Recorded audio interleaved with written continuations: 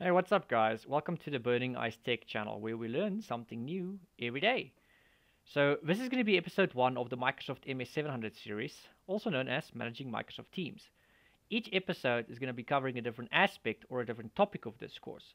So, if your intention is perhaps to go and write the Microsoft MS-700 exam, this series should prepare you fairly well for your exam since we're going to covering most of the topics in the exam and most of the topics that's actually in the course. So, stay tuned. Welcome. Today, we're not going to be covering a lot of practical. It's mostly going to be theory. But in some of the other episodes, starting from episode 2, there's bound to be a lot of practical involved, theory and practical. Some people learn better by theory or seeing things. Some people learn better by doing things, practically, obviously. So today, getting started with Microsoft Teams. So if you have nothing at the moment in your company or you currently are using something else, you are probably wondering, where should I start? What do I need to do first to get Teams in my environment? And that's a good question to go and ask yourself. And that's pretty much what this course or this episode is going to be covering today. Where do I start with Microsoft Teams? So here are a bunch of questions you can start by asking yourself. Are you currently using something else in your company? For example, Skype for Business. If you're currently using Skype for Business, which is the one before Teams, before Skype for Business, we even had Link. So if you're currently using Skype for Business, how do you get to start using Teams? Or what if you're using something else, something third party? Maybe you're using Zoom, maybe you're using something else, or maybe there's nothing. So, regardless of what your situation is, how do you get yourself to a situation where you end up using Teams to its full extent? That's ideally where you want to end up, right? So, let's assume you've got Skype for Business. Now, one way to get to Teams is to go and do a migration, and that's generally what most companies will go and look at. They will do a form of migration. Now, the reason I'm saying a form of migration is because you can go migrate from Skype for Business to Teams in various ways. You can just go and boom, bam, switch to Teams in one go. In other words, one day you were using completely just Skype for Business, and the next day you're literally just using Teams. That's it. Now, that's a bad idea for most companies because generally people don't respond very well to a sudden change. So I would advise against that. Now, granted, there are companies out there where this might actually work. Maybe you can pull this off, but it's still a very high risk to go and take. Remember, who are these users going to be contacting? It's 10 to 1 going to be you or your department in the IT section. So that is not a situation you want to find yourself in. It's going to be quite a big pickle. So let's try and avoid that as best as we can. It's completely random for each company. Obviously each company has got their own requirements and their own needs. Each company is unique. So it's got nothing to do with the size of the company. It's got nothing to do with the age of your people, whether they're young or old. Although I've seen generally younger people respond better to sudden change than the older folks. The older folks are normally more stuck in their ways. They're stuck in their comfort zone. This is obviously not applicable to everybody. Only you yourself would know your users best. So I cannot tell you what to go and do and what not to go and do because only you would know in your unique circumstances. I can give you pointers though and advice. So starting with Skype for Business, I would say rather do a gradual migration from Skype for Business to Teams. There's about 5 options you can go and choose. So later on we're going to be discussing migration in depth, but if you were to go to the Teams admin portal, specifically under the organizational wide settings, you'll find there's an upgrade section. And when you go to the upgrade section, there's generally a drop down list of about 5 options to go and choose when it comes to migration. Now, my personal favorite is the one that says Islands, which means you're using Skype for Business to its full extent and using Teams to its full extent, both parallel to one another, full functionality, both of them at the same time. Now, that's my personal favorite because I found that works best with most users. Doesn't mean it's going to work for you.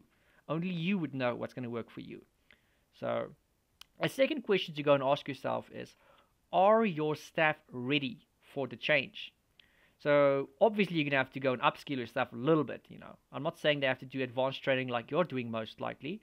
Just basic pointers of what Teams actually is, what they can go and do on Teams, and how they would go about actually doing these tasks. This could be tasks that they're already doing maybe on Skype for Business.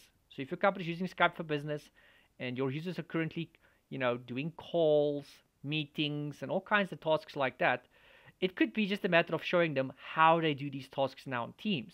People don't like a sudden change, like I've said earlier. So maybe perhaps invite them to a room of some sort. This could even be your company's boardroom. Just remember to keep social distancing because of these COVID-19 times. Invite them to the boardroom, have a projector up and running, perhaps show your users, hey guys, this is what we're going to be using from now on. We're not going to take your Skype for Business away immediately. We're going to maybe give you a month or 2 months, depending on your company. So we're not going to take it away completely, but there is this new product called Teams. This is what we would like you guys to start using. So when you've got free time, please have a look at it. Try and do your calls via this. Try and schedule meetings on Teams. Do your collaboration on Teams. These are basically tasks that we would like you to go and do. So just show your people what you would like them to go and do.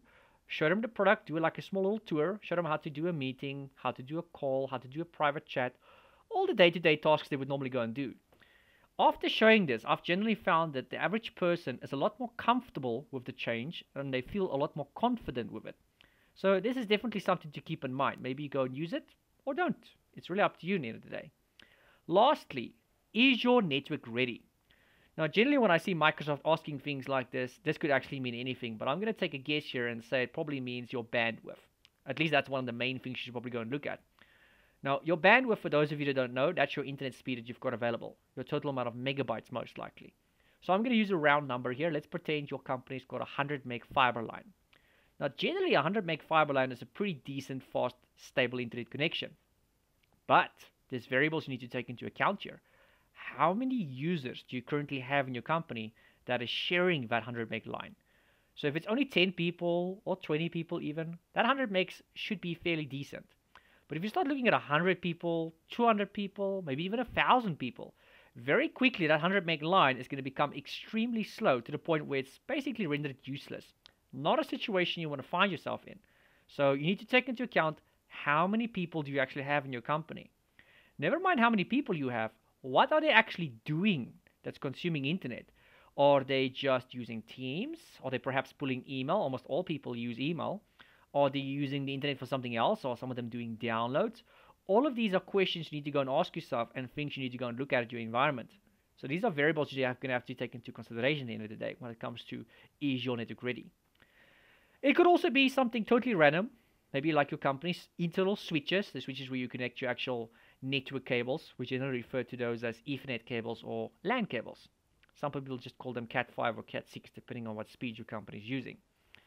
So here I've got a nice little picture for you guys which basically shows you the design and layout of an actual team inside of Teams. So for those of you who don't know, that's why Teams has its name. It's because in Teams, unlike Skype for Business, you can actually go and create this cool function called Team.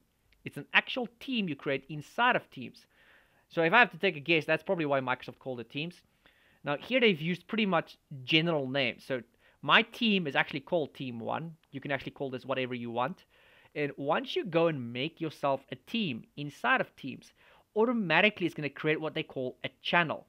The first channel, which is one you cannot go and change, is called the general channel. So you'll see directly below Team 1 there, we've got a general channel. That is a channel you cannot go and unfavorite. You cannot go and delete it, and for the most part, you cannot go and change it. So since we're kind of stuck with that channel, you might as well use it. So the average company will normally go and use this as a landing page, a lobby. Maybe you can go and post something that's relevant to everybody. So maybe it's like a project charter, company rules, terms and conditions, policies, dress code. It could literally be anything. Basically anything that's applicable to everybody currently in his team, that's what you will go and post in the general channel. Now, after the general channel, you can go and add additional channels. You don't have to. You could just use the general channel alone if you really want to. Nobody does that, but hey, there's a first time for everything. Or you can go and add a bunch of extra channels. Now, in this little picture, you can see there's currently 2 channels added, channel 1 and channel 2 respectively. Now, how many channels you add is completely up to you. What you call them is completely up to you. And what you use them for is completely up to you. Now, Microsoft has given quite a few ideas as to why you would want to go and use these channels. It could be that Team 1 is maybe a team for the whole company. Maybe I create a Team 1 and I've given it the name of the company. You can call it whatever you want.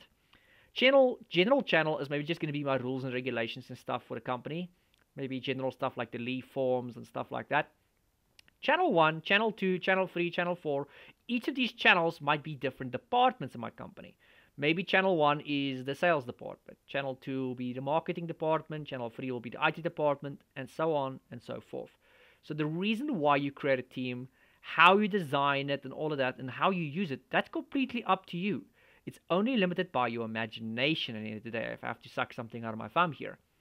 So another reason why you might want to go and use a team is for a project. That's actually a suggestion given by Microsoft. So I can go and create a team, and the name of this team could be the name of the project. It's probably going to have an end of life, most likely. And each channel could be a different aspect of this project.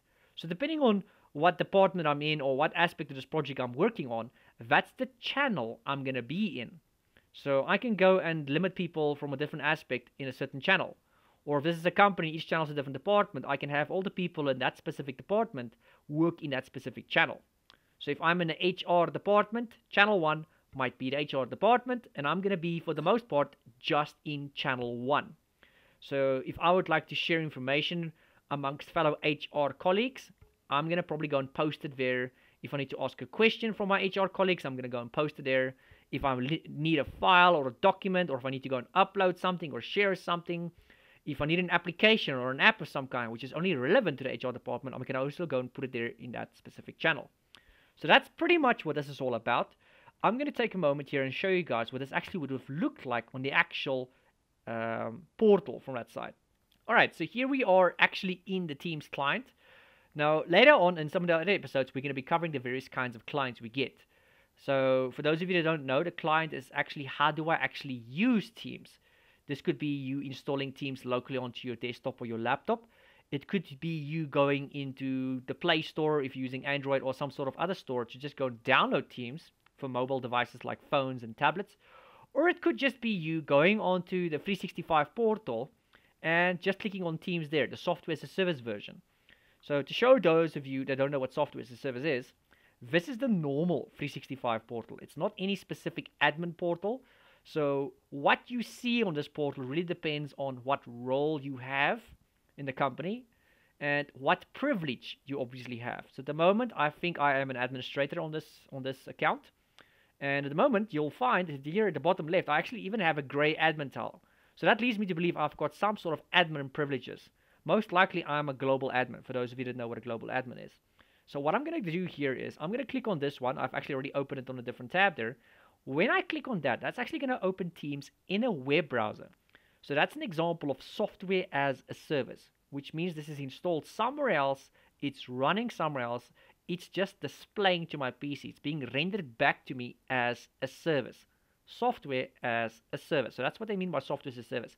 It's not installed locally on my device or my machine. It's installed somewhere else. It's running somewhere else. It's being rendered back to me as a service for a monthly fee or for a yearly fee. So whether you've got this as a service depends on what role you have.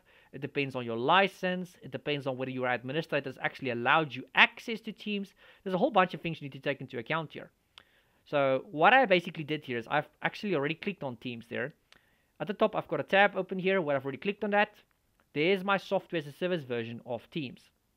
Now here I went ahead and created myself a team already. I've called it BurningIceTech, the same as my YouTube channel. And as soon as I created that team, it automatically went and created this channel called the General Channel. Now, after that, I went and manually added 3 extra channels here. IT, marketing, sales. I could have probably added more if I wanted to, but this, I think, is going to probably meet my needs. It's worth noting that these channels are normally ordered alphabetically or organized alphabetically. And it does not necessarily, from my experience, I've seen it does not necessarily show you all your channels. Now, at the moment, it's showing me all my channels because there isn't really that many. I mean, let's face it, there's only 3 of them. But I've seen from experience in the past that if I've got a lot of channels here, it'll only show you the first 3 or the first 5 or something like that. And obviously, it's only going to be in alphabetical order. You still need to go and choose how many channels you want to show. You get to choose that in your options. That's going to be in a different episode. And you get to choose which ones. So I get to choose how many, which ones, and to whom it gets presented how. You know, does it get presented differently to the owners? Does it get presented differently to the members? Those are the different kinds of roles you get in Teams, for those of you that don't know. So yeah, that's what it actually looks like practically. There's a team, there's the general channel, which I cannot go and change, and there's just customized channels. And each channel, this is the default. This is pretty much what it would look like. You can go and post posts here. So I can go and post a conversation here. It says, hello world. Whoops, my bad. Hello world. So that conversation is now in the general channel. anyone and everyone that's currently got access to the general channel, and normally with the general channel that actually is everybody, they would see this. So this is kind of like a group conversation. It's not a private conversation. I can go to files and I can go and upload files here. I can download files here. At the moment we've got nothing here. And then we've got the wiki. This is as default as it gets. Later on in some of the other episodes, you're going to see us adding connectors, bots, and applications. Now these at the top obviously are tabs. They look like tabs. They are tabs. But Microsoft sometimes refers to these not just as tabs, but they're also sometimes referred to as apps. And I'll be honest with you guys, that actually confused me for a long time until I realized that most of the time they actually are apps. It's because when you go here to the little plus sign, that's not the only way to do it. You can actually go and add any amount of apps. Most of them are Microsoft, but you also get to add a lot of third-party apps. Microsoft doesn't like it very much when I mention things that's non-Microsoft. So yeah, it's your choice what you want to go and add. I personally find that's amazing. Now, should you go and add one of these apps, it's worth noting that some of them might have additional licensing involved. So just check it out. Do your research first before you just go and randomly add an app that you like. Go and check it out. Once you've added that app is going to be only on that channel which you've added it. So if I go and add an app to the IT channel here, only the people in that specific channel, and obviously in this case it's going to be IT people, only they would actually have access to that app that's now here at the top. It's going to basically show as an additional tab for those of you that's wondering. More on that later in other episodes in this series. Alright, so here we cover the different kinds of clients we get. We get the web client, which is the one I've just showed to you guys. So in a nutshell, how do I access the Teams function as a user? So it doesn't really matter if you're an administrator or not. We all need to use Teams at some point in time. The one I showed to you guys right now was the web client. Now, from what I've seen, the desktop client, which you install locally on your desktop or your laptop, and the web client, they pretty much look identical. There's pretty much no difference between these two. The mobile client, however, from what I've seen, this could be just me, but from what I've seen personally, the mobile client is not identical to the desktop and a web client. So desktop and web client, they look pretty much identical. They work identical, same functionality. Mobile client, not so much. I mean, if I have to suck it out of my thumb, I would say the mobile client's about 60 to 70% the same as the other ones. The change is of such nature that you can actually figure out what you're looking for in a matter of seconds. And it has to be. I mean, if you think about it, if this is not user-friendly in such a way that I can figure out in a matter of seconds, I'm probably going to stop using it. And if I stop using it, that's bad for business, especially, from a Microsoft perspective. So ideally, they probably want us to use this product, so it's bound to be user-friendly. It's bound to be very easy to figure out. And even if you're not tech-savvy, you can figure out the client, whether we're talking about the mobile client or the desktop client or the web client, you should be able to figure out in a matter of seconds. All it takes is just for you to go and open the application and just explore. It all starts by just exploring. Alrighty guys, that is all for episode 1 for today.